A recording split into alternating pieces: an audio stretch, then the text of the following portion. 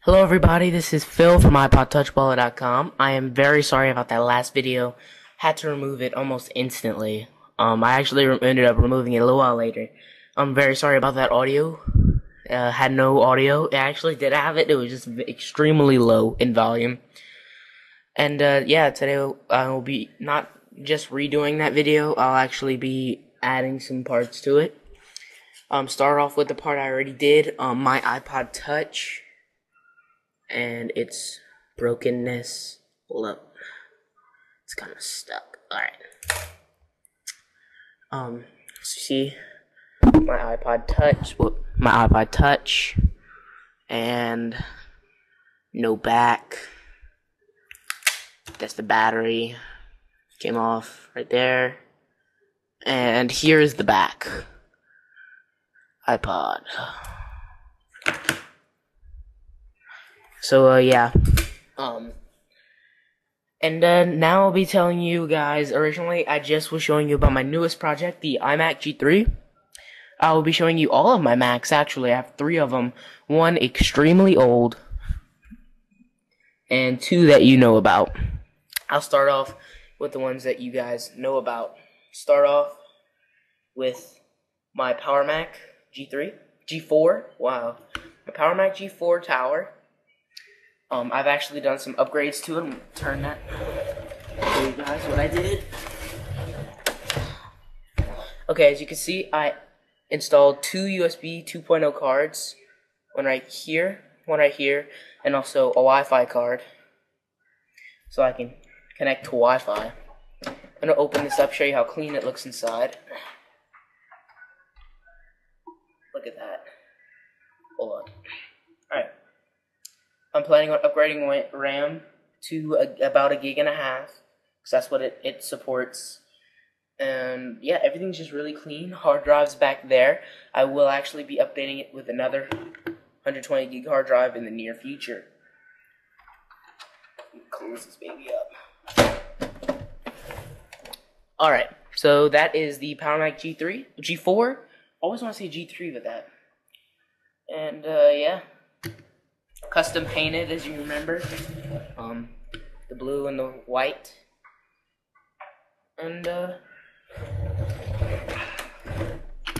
it's hard doing that with one hand. Alright, so yeah, that's the G4. Now let's go to the iMac G3 that I showed you last time. Oh, by the way, this has a 120 gig hard drive, 1 gig of RAM, and it's running OS 10.4.11 Tiger. This is my iMac G3. It is the strawberry, the pink. I don't know if you can see the color that well. It's pink. It has a 333 megahertz processor, 32 megabytes of RAM, and a 6 gig hard drive. I'll be updating it to 512 megs of RAM. And I don't know what I'm going to do for hard drive yet. And I'll be installing OS 10.3. Right now on it, it has OS 8.5. And yeah, it's not plugged in. None of these are plugged in. And yeah. And now for the one that I was talking about, the oldest. This is the one I've been having the longest. Also, it's a Macintosh SE FDHD for the floppy drive. It's the high density floppy drive. I don't know any of the specs on it because it boots up in a sense, but it doesn't boot up all the way. I'll see if I can plug it in real quick and show you guys. Enjoy looking at my G3 iMac.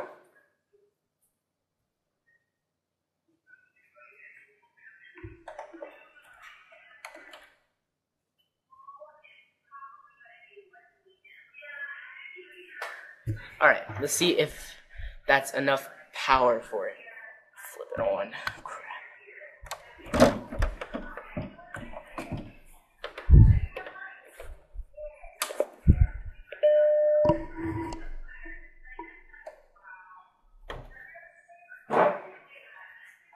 See the lights on right there.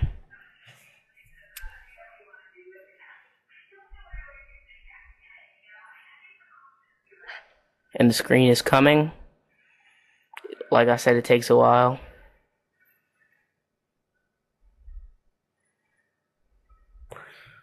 Okay, usually it doesn't take this long, but whatever. It usually boots into the can't find drive or whatever screen. It's probably because I'm using a different power adapter. I'm using the power cord that goes with the G3. So yeah, that's probably why. I'm just gonna turn it off real quick.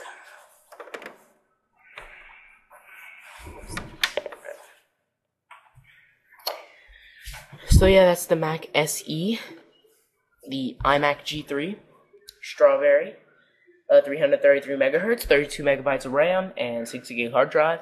6 gig, not 60. And here's the Power Mac G4, my main machine. So everybody, thank you for not giving up on me with the iPod Touch Balla. Hopefully, okay, this is what it's looking like. Next Thursday, I'm selling my dirt bike, so I possibly will be getting a new iPod around then. And if not, I should be getting one for my birthday. So yeah, I will. Once I get my new iPod, I will go back. I'll do an unboxing, I'll do a review, and I'll get back into jailbreaking and get back into making regular iPod Touch Balla videos and make them better than ever. So as always, this is Phil from iPodTouchBalla.com saying comment, rate, subscribe. Later.